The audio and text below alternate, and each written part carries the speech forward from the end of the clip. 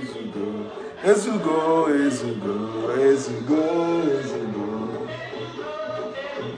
Ezugo, Ezugo, Ezugo, Ezugo, Ezugo. Umukoroga, Nakanamuka. Onye hụrụ nwekoroga, ya ebugo n'ugbo. Ugo buzuo chake. Ugo chenye chake. Ugo chenye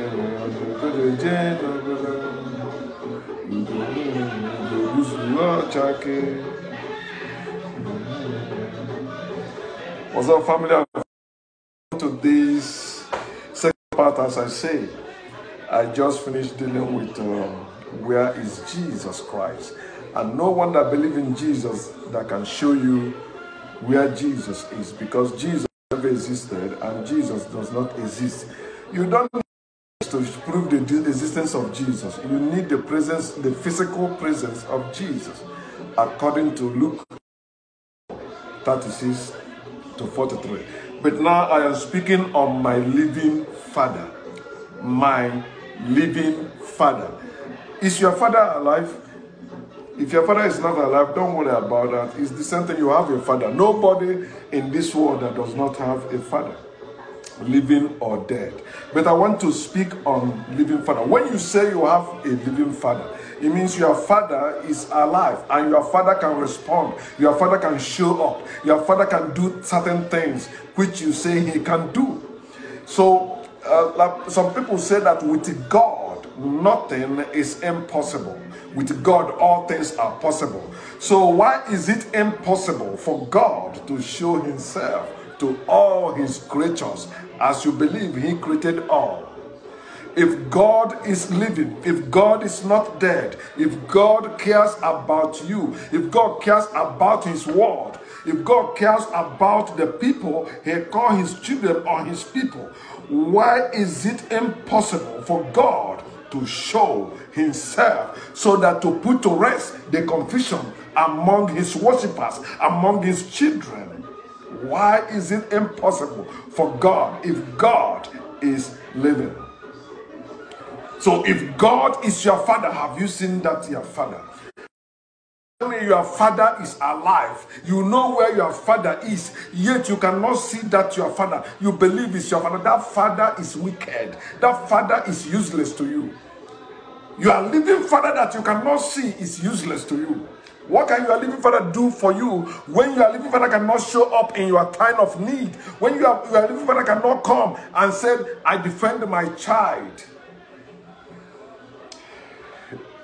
If God is your father, why is your God not touched by your suffering, unnecessary suffering? Know how you are gnashing your teeth in your family, in your life, in your affairs, in your relationship. See what you are suffering in your marriage. See what you are suffering in your business. See what you are suffering in all your affairs. Where is your father?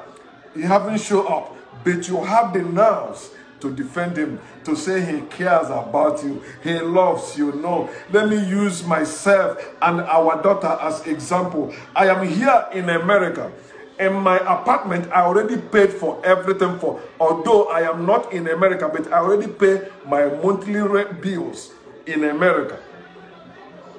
So I tell our daughter to occupy till I come. I say, use anything as you want because I already paid in full. I'm not owing. I've paid the rent, paid everything. The Wi-Fi is on. I paid for everything. Use them. And she is using them.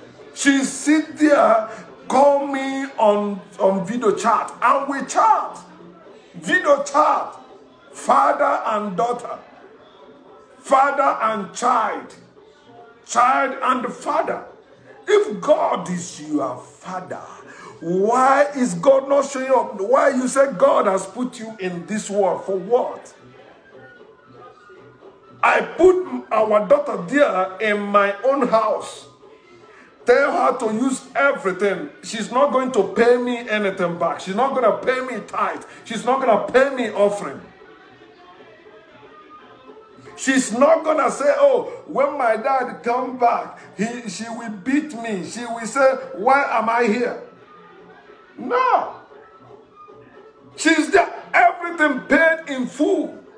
She's not supposed to pay for anything. In case anyone come harassing her saying, oh, what are you doing here? You have to pay. She will just call me. Audio or video chat. And I will show up. If they say I must come in person, I give them date. So date. I will be there. And I will be there. If God is your father, if God is your living God, your living father, that God is alive, why is God not showing up? He said he has given you everything in the world. Why are you still paying for it? If God, your father, has given you everything in the world to enjoy, and somebody is making you to pay for them, where is he coming to say no? That's why you should understand this place. Let me read it.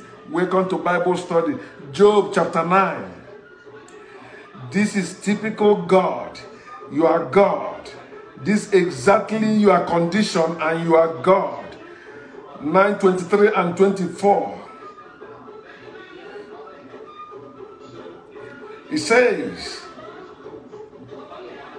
if the scourge slays suddenly, God laughs at the plight of the innocent. The earth is given into the hand of the wicked. He covers the faces of his judges. He said, if it is not God, who else could it be? You said God is almighty. He said God created all things. So why are you suffering and dying, and this God remain there laughing at your plight? That's what it means. When God could not prevent rape, when God could not prevent robbery, when God could not prevent accident, when God could not prevent bad thing happening to his children who he left in this world for whatever reason they wrote there, that God is heartless, that God is useless, that God does not deserve your praise, worship, or thanksgiving. The living Father that you cannot see is your imagination.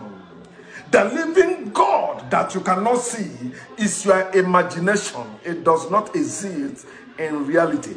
If your Father exists in reality, your Father will show up. If your Father is not buried, dead and buried in the grave, your Father will show up.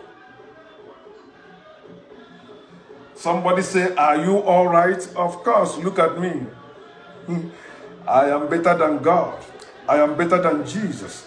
I am better than Almighty Creator. I am better than them that people worship. If God, your Father, is alive and he cannot show up, especially in your time of need, you are telling me he's using somebody. That's bullshit.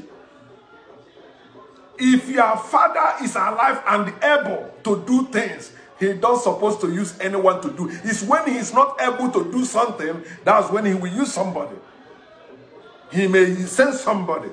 But if he's alive and powerful, all powerful, there is no reason for you to say he's using anyone or anything to bless you or to save you. No, he's supposed to do that directly. He said, call on me, I will answer you and I will deliver you. He hasn't done that.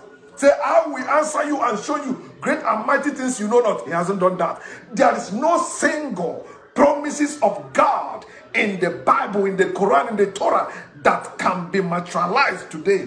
Why? Because God is dead. God does not exist. It is people telling you he exists. Tell yourself the truth. You know who tell you about God. God never speaks to anyone. So when they tell you God spoke to me, they are liars. When they tell you God said, they are liars. They are imposters. There is no God anywhere speaking to anyone or sending anyone.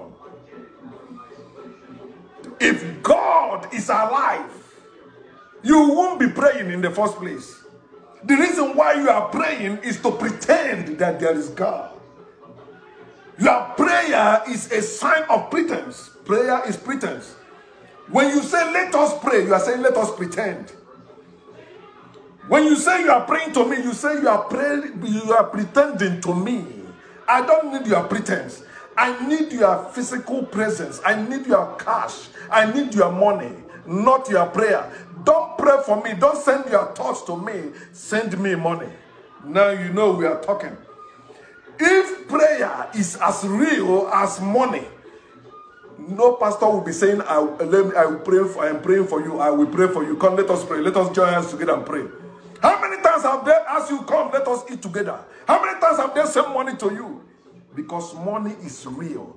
Money is what you can make. Prayer is pretense. God is imaginary. You are living Father that you cannot see. Remember the example I gave to you. My daughter is right there in my house, using everything I paid for.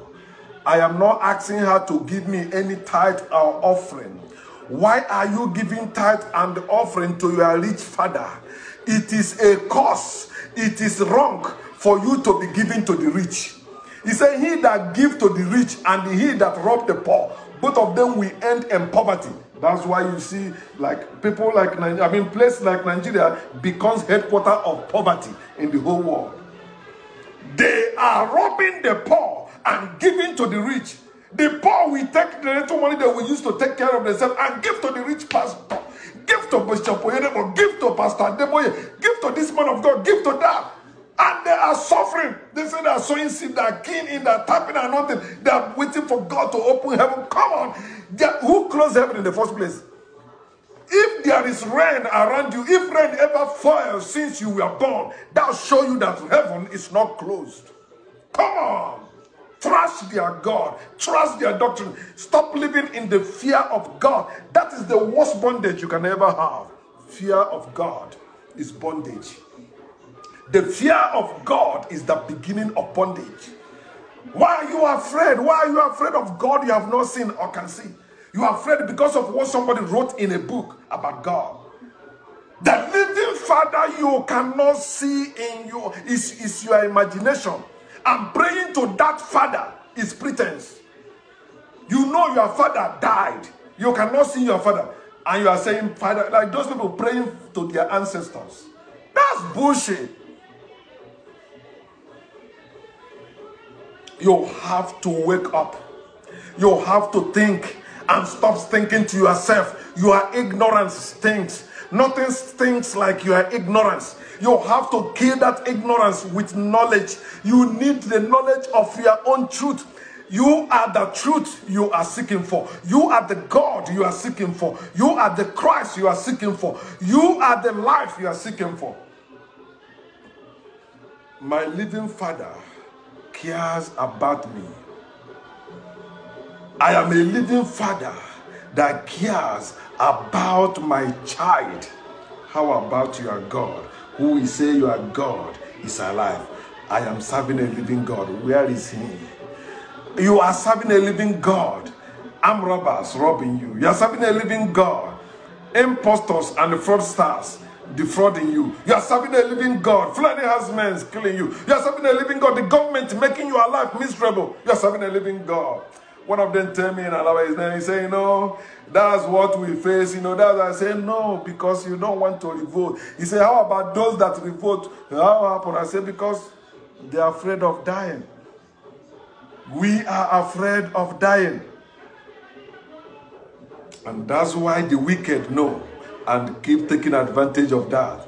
They send the money, they should go, Papa, you run away because you are a coward. And that's what faith has made us. Faith made us cowards.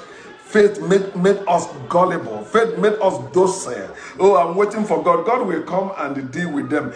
God will fight my battle. God will judge my enemies. God will that. God will this. God is not doing anything. God does not exist. If that God exists, you believe that your God exists, let that your God show up here. If you say it's a mystery, it's because it's a lie. Mystery is a lie. Mystery is ignorance. If you think you cannot know it, it's because you are afraid of truth. You can know it if you dare to know.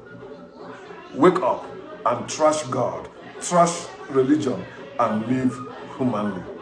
Peace.